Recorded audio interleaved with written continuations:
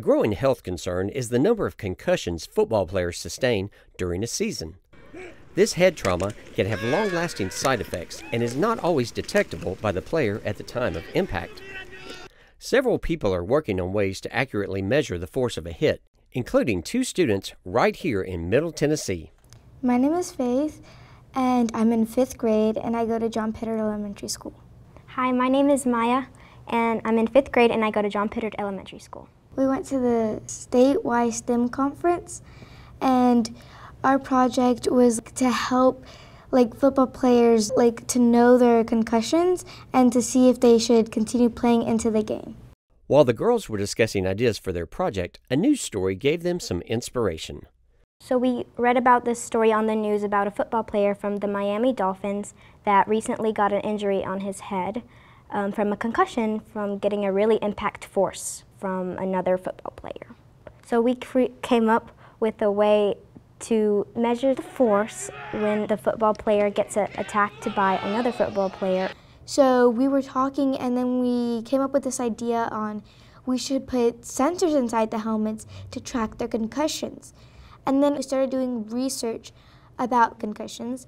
So when we did our research, we found that some of the symptoms of having a concussion could be forgetting that you have a concussion, memory loss, nausea, and confusion. So we did some research about how often football players have concussions, and surprisingly, it was a lot. And then after that, we started doing the drawing on how we want it to look, and we did, and then we started making changes to it. Then after that, we wrote our thing to enter into the competition. After we finished doing that, we made a few more changes to the sensors and to the drawing to make it look better.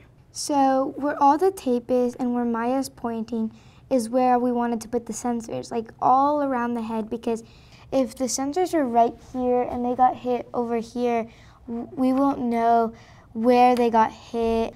So we've decided to put it all around the helmet, and all the data will go to the coaches and the nurses. The sensors work by sending information to the coaches or the nurses about how hard that they got hit. It doesn't only measure the force of the helmet to the helmet, it also measures the force of when the player hits the ground. The data from the sensors gets sent to the coaches and the nurses, and it's on a scale of 1 to 10, from 10 being the highest and 1 being the lowest. If it's a 1 through 4, they could miss out the rest of the game and get more x-rays about what's happening to their skull.